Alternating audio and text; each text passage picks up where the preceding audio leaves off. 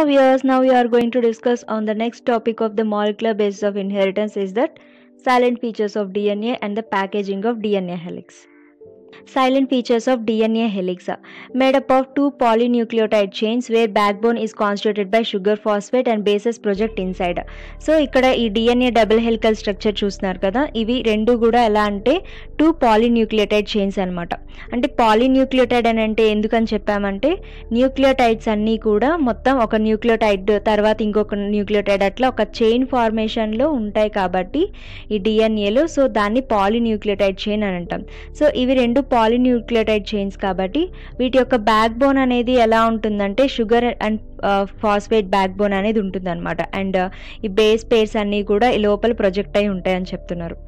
And two chains have anti parallel polarity and one chain 5' to 3' and other chain 3' to 5'. అంటే ఇక్కడ ఒక chain అనేది 5' నుంచి కింద వరకు 3' వరకు ఉంటే కనుక ఇంకొక చైన్ ఎలా ఉంటుంది, రివర్స్లో ఉంటుంది అనమాట, 3' నుంచి 5' వరకు.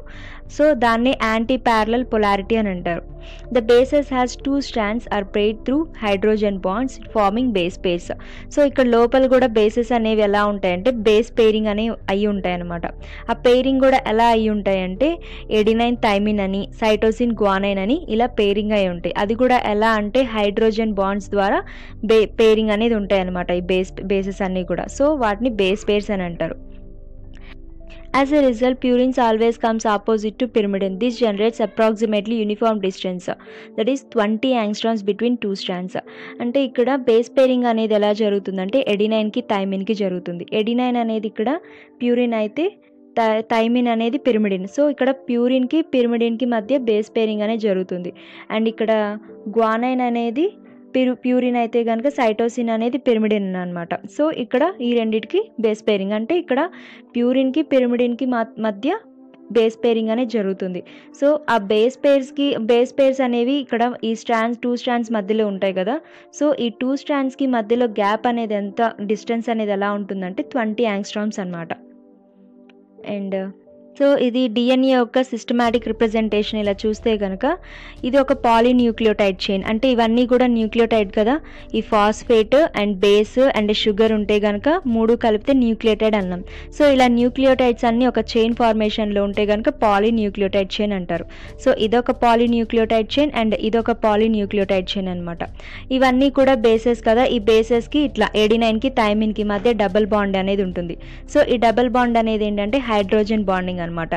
అండ్ రివర్స్లో ఇక్కడ థైమిన్ ఇక్కడ ఉంటే కనుక ఇక్కడ రివర్స్లో థైమిన్ అండ్ ఎడినైన్ అనేది ఇట్లా ఉండి డబుల్ బాండింగ్ అనేది ఉంటుంది. And next guanine and cytosine. So ఇక్కడ యాక్చువల్గా ఏంటంటే ప్యూరిన్కి పిరిమిడిన్ కూడా అని చెప్పచ్చు. So adenine is nothing but purine and thymine అనేది పిరిమిడిన్. అండ్ ఇక్కడ గ్వానైన్ అనేది ఇక్కడ ప్యూరిన్ అండ్ సైటోసిన్ అనేది ఇక్కడ పిరిమిడిన్ అనమాట. సో ఇక్కడ వీటి మధ్య బాండింగ్ అనేది హైడ్రోజన్ బాండింగ్ అనేది జరిగిందనమాట. సో ఇది systematic representation of A polynucleotide chain లేదా డిఎన్ఏ అనొచ్చు. The two chains are coiled in a right handed fashion. అంటే ఇక్కడ చూస్తే కనుక డిఎన్ఏ అనేది ఈ కాయిలింగ్ అనేది ఎలా ఉందంటే రైట్ హ్యాండ్ వైపు ఇట్లా కాయిలింగ్ అయినట్టు కనిపిస్తుంది అనమాట డిఎన్ఏ అనేది. And pitch of the helix is 3.4 nanometres. అంటే పిచ్ ఆఫ్ ద హెలిక్స్ అంటే ఇది డిఎన్ఏ కదా, ఇది ఇట్లా ఒక టర్న్ అనేది ఇలా వస్తుంది కదా. ఈ టర్న్ మొత్తాన్ని కూడా అంటే డిఎన్ఏ అనేది ఇలా టర్నింగ్ అనేది ఉంది కదా, ఈ ఒక్క టర్న్ని ఏమంటారంటే పిచ్ అని అంటారు అనమాట. పిచ్ ఆఫ్ ద హెలిక్స్ అని అంటారు. అది ఎంత ఉంటుందంటే 3.4 నానోమీటర్స్ ఉంటుందన్నమాట. అంటే ఆ 3.4 నానోమీటర్స్ ఎన్ని బేస్ పేర్స్ ఉంటాయి, 10.5 బేస్ పేర్స్ అనేవి ఉంటాయి అన్నమాట. And next and each turn off DNA 10 base pairs ఉన్నాయన్నమాట రఫ్లీ.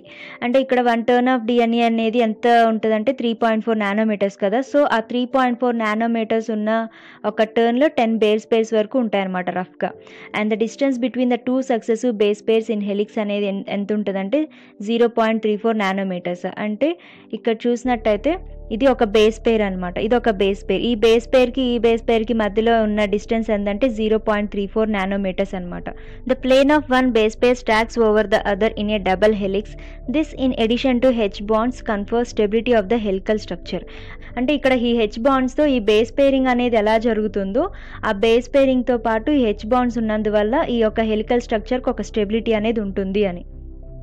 The proposition of a double helix structure for DNA and its simplicity in explaining the genetic implication became revolutionary. అంటే ఈ DNA యొక్క double helical స్ట్రక్చర్ని propose చేయడం కానీ and దీని యొక్క genetic ఇన్ఫర్మేషన్ని simplify చేయడం కానీ చాలా వరకు కష్టమైందనమాట. స్టార్టింగ్లో డబల్ హెలికల్ స్ట్రక్చర్ డిఎన్ఏ ఉంటుందని చెప్పడం కూడా ఒక పెద్ద కష్టమైన పని అయింది. తర్వాత దాని యొక్క జెనెటిక్ ఇన్ఫర్మేషన్ని కూడా సింప్లిఫై చేయడం కష్టమైపోయింది అనమాట.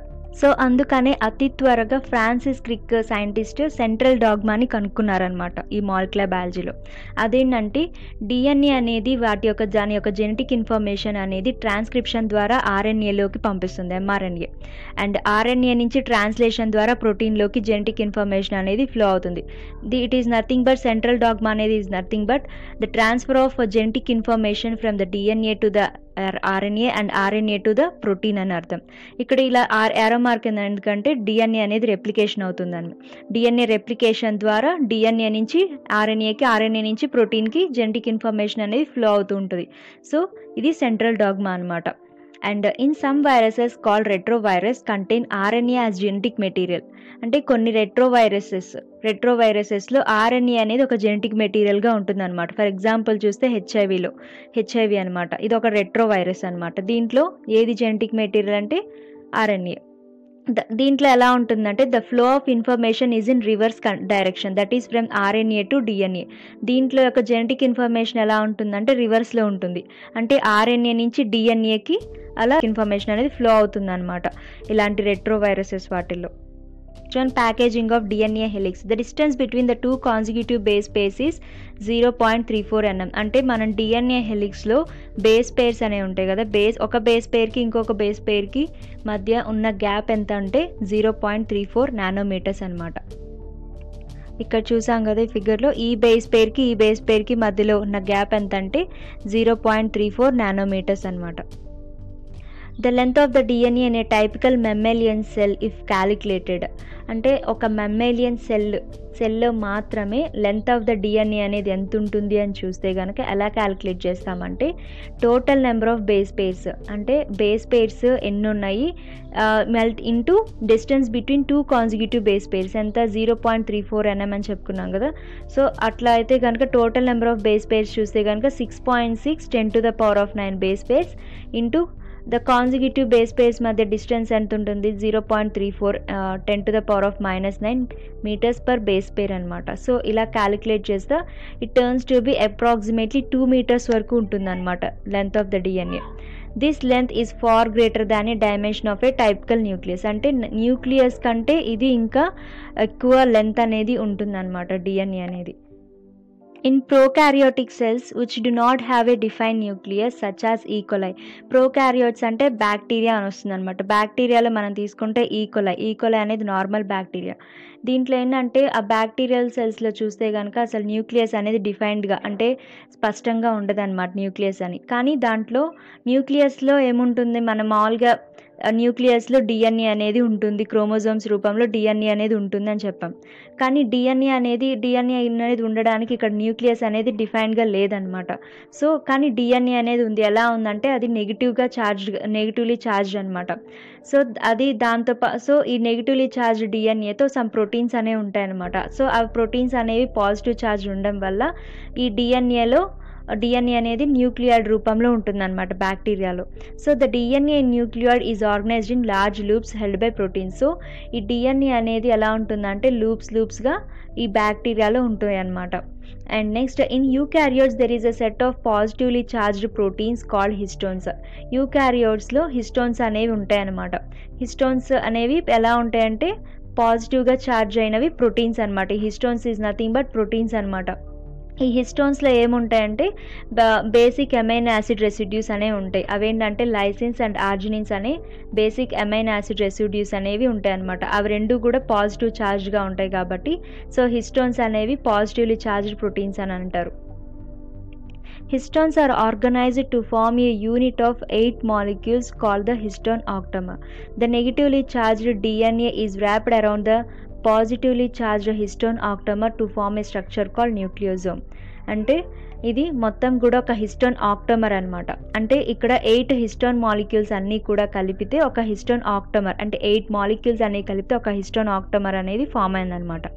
ఈ హిస్టోన్ ఆక్టోమర్కి చుట్టూతో వ్రాప్ అవుతూ ఒక డిఎన్ఏ అనేది నెగిటివ్ ఛార్జ్ అనమాట, నెగిటివ్ ఛార్జ్లో ఉంది డిఎన్ఏ అనేది, ఇది వ్రాప్ అయి ఉంటుంది.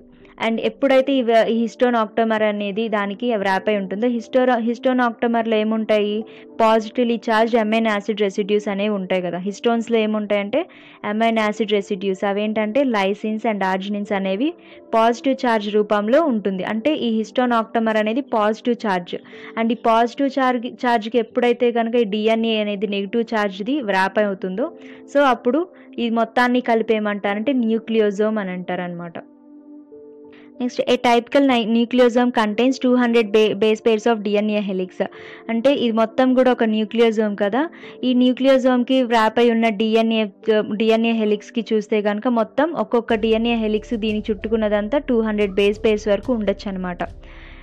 And the nucleosome constitutes the repeating unit of a structure in nucleus called the chromatin. అంటే ఇక్కడ న్యూక్లియోజోమ్స్ అన్నీ కూడా ఎలా అంటే ఒకదాని తర్వాత ఒకటి ఒక బీట్స్ అనేవి, అంటే చిన్న చిన్న పూసలన్నీ పేరిస్తే ఎట్లా ఉంటుంది ఒక చైన్ లాగా, అలా న్యూక్లియోజోమ్స్ అన్నీ కూడా ఒకదాని తర్వాత ఒకటి పేర్చుకుంటూ వెళ్తే ఒక క్రోమాటిన్ అనేది, ఒక థ్రెడ్ లైక్ స్టెయిన్డ్ స్ట్రక్చర్ అనేది ఫామ్ అవుతుంది అనమాట. సో అది కనుక ఎలక్ట్రాన్ మ్యాగ్నెటిక్ మైక్రోస్కోప్లో కనుక చూస్తే కనుక nucleosomes in a chromatin can be seen as beats on string. అంటే చిన్న చిన్న పూసలు అనేవి ఎలా అయితే ఒక దారానికి ఉంటాయో అలా న్యూక్లియోజోమ్స్ అన్నీ కూడా ఒక స్ట్రింగ్ లాగా ఉంటాయి అన్నమాట. This structure in chromatin is packaged to form a chromatin fibres that further coils and condense to form chromosome at metaphase stage. అంటే ఇక్కడ మనం చూస్తే కనుక ఈ ఫిగర్లో ఇక్కడ ఇవన్నీ కూడా న్యూక్లియోజోమ్స్ అనమాట. ఈ న్యూక్లియోజోమ్స్ అన్నీ ఒకదాని తర్వాత ఒకటి ఒక బీట్స్కి, స్ట్రింగ్కి ఒక బీట్స్ అనేవి ఎలా ఉంటాయో అలా మొత్తం కూడా ఈ న్యూక్లియోజోమ్స్ అని ఒక చైన్ ఫార్మేషన్లో ఉన్నాయన్నమాట. ఇదంతా కూడా ఎలక్ట్రాన్ మ్యాగ్నెటిక్ మైక్రోస్కోప్లో చూస్తే కనుక ఇలా కనిపిస్తుంది ఫిగర్ అనేది. అండ్ సో ఈ క్రోమాటిన్ అనేది ఎట్లా అయితే ఉందో, ఆ చైన్ ఫార్మేషన్లో ఉన్నటువంటి క్రోమాటిన్ అనేది ఎలా ఉందో, ఈ స్ట్రక్చర్ అనేది ఎలా అంటే మొత్తం ఒక ప్యాకేజ్డ్గా, ఒక గట్టిగా ఒక ప్యాక్ లాగా కట్టేసినట్టు క్రోమాటిన్ ఫైబర్స్ అనేవి క్రోమాటిన్ ఫైబర్స్ లాగా ఫామ్ అవుతాయి అన్నమాట. అంటే ఈ క్రోమాటిన్ స్ట్రక్చర్స్ అన్నీ కూడా ఒక నీట్గా ప్యాక్ చేస్తే కనుక ఒక క్రోమాటిన్ ఫైబర్స్ అనేవి ఫామ్ అవుతాయి అన్నమాట. తర్వాత దాన్ని కాయిలింగ్ లాగా చేస్తే కనుక కండెన్స్ చేసి బాగా గట్టిగా అదిమి పెట్టి కండెన్స్ చేస్తే కనుక ఒక క్రోమోజోమ్ అనేది ఫామ్ అవుతుంది అనమాట. అది కూడా మనకి మెటాఫేజ్ స్టేజ్లో కనిపిస్తుంది అనమాట. సో ఇది ఓవరాల్గా చెప్పాలంటే ఇక్కడ చూస్తే కనుక ఇవన్నీ కూడా క్రోమాటిన్ అనమాట, ఇవన్నీ క్రోమాటిన్ ఫైబర్స్ అనమాట. ఈ క్రోమాటిన్ ఫైబర్స్ అన్నీ కూడా మొత్తం కండెన్స్ చేసి కాయిలింగ్ లాగా మొత్తం అంతా కూడా ఒక్కొక్క క్రోమాటిడ్ అనేది ఒక కాయిలింగ్ లాగా పెట్టేసి క్రోమోజోమ్ రూపంలో ఇట్లా కండెన్స్ చేసి పెట్టారనమాట. సో ఈ కాయిలింగ్ మొత్తం కూడా ఇదంతా కూడా ఏంటంటే డిఎన్ఏ అనమాట, కాయిలింగ్ కూడా మొత్తం కూడా. సో ఈ డిఎన్ఏ నుంచి ఇట్లా మొత్తం డబుల్ హెలికల్ స్ట్రక్చర్ అనేది మనం ఇలా చూడొచ్చు అనమాట. సో ఇది ఒక్కొక్కటి క్రోమాటిడ్ అని అంటారు, ఇది మొత్తం కలిపితే కనుక క్రోమోజోమ్ అనమాట. Packaging of chromatin at higher level requires additional set of proteins which are collectively called non-histone chromosomal proteins. అంటే ఈ క్రోమాటిన్ని ప్యాక్ చేసేటప్పుడు ఒక హయ్యర్ లెవెల్ అనే దగ్గరికి వెళ్ళిన తర్వాత అడిషనల్ సెట్ ఆఫ్ ప్రోటీన్స్ అనేవి అవసరం అవుతాయి అనమాట. వాటిని ఏమంటారంటే నాన్ హిస్టోన్ క్రోమోజోమల్ ప్రోటీన్స్ అని అంటారు, ఎన్హెచ్సి ప్రోటీన్స్ అని. And in a nucleus some reasons of chromatin are loosely packed. And న్యూక్లియస్లో చూస్తే కనుక అక్కడక్కడ క్రోమాటిన్ అనేది లూజ్గాను ఇంకోటి డెన్స్లీ ప్యాక్డ్గా చేస్తారనమాట. అలా ఆ రీజన్స్లో ఎప్పుడైతే క్రోమాటిన్ అనేది లూజ్గా ప్యాక్ చేస్తారో అది లైట్లీ స్టెయిన్డ్ అంటారు. సో ఈ లైట్లీ స్టెయిన్డ్ క్రోమాటిన్ని యూ క్రోమాటిన్ అని పిలుస్తారనమాట. And in some reasons the chromatin is densely packed, అంటే బాగా టైట్గా ప్యాక్ చేస్తుంటుంది అనమాట న్యూక్లియస్లో క్రోమాటిన్ అనేది. అది డార్క్లీ స్టెయిన్డ్గా, అంటే డార్క్గా కనిపిస్తుంది కదా, అది డార్క్లీ స్టెయిన్డ్ అని అంటారు. సో ఆ డార్క్లీ స్టెయిన్డ్ క్రోమాటిన్ ఏమంటారంటే హెట్రోక్రోమాటిన్ అనమాట. అండ్ ఈ యూక్రోమాటిన్ ఏదైతే లైట్లీ స్టెయిన్డ్ ఉందో అదేమో యాక్టివ్ క్రోమాటిన్. అండ్ ఈ హెట్రోక్రోమాటిన్ ఏమో డెన్స్లీ స్టెయిన్డ్ క్రోమాటిన్, హెట్రోక్రోమాటిన్ ఏమో ఇన్యాక్టివ్ క్రోమాటిన్ అనమాట. సో ఇది. So that's all the topic. If you like my explanation, please share and subscribe to Sarada's Botany. Thank you.